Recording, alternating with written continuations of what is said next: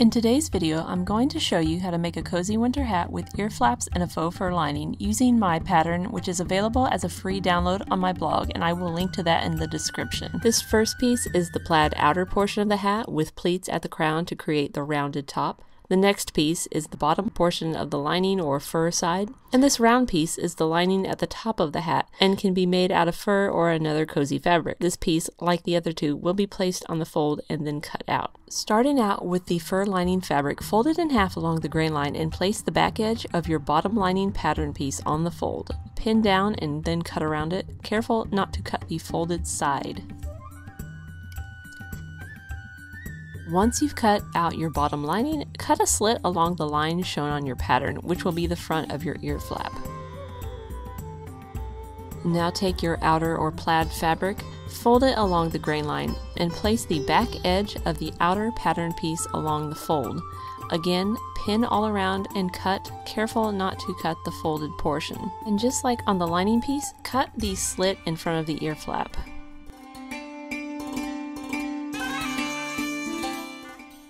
For the upper part of the lining, I decided to use the plaid fabric instead of the fur.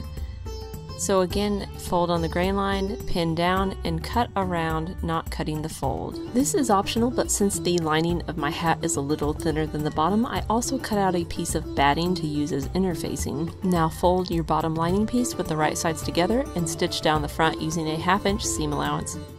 Now put that aside and baste closely all around the edge of your top lining piece.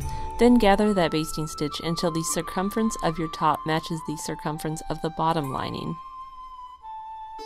Now with the right sides together, place the top lining inside the bottom lining and begin pinning the edges together, easing your basted stitches as you go so as to distribute the gathers evenly.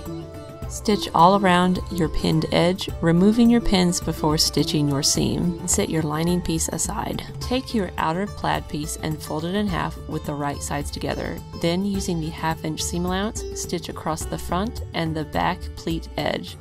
Now shift the outer piece so that the top edges align as shown and stitch across that opening.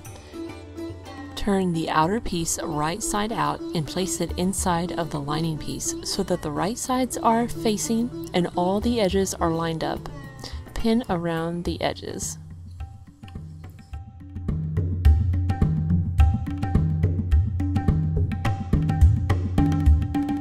Stitch around the edge of the hat, but leave an opening in the back about 3 inches wide. Clip all the curved edges of your seams, careful not to cut into your stitching.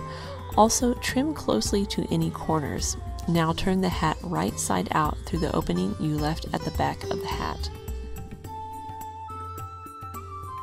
Carefully push all the seams out so that you have crisp edges, and if you want, go ahead and press these edges, making sure to not melt your fur or fabric.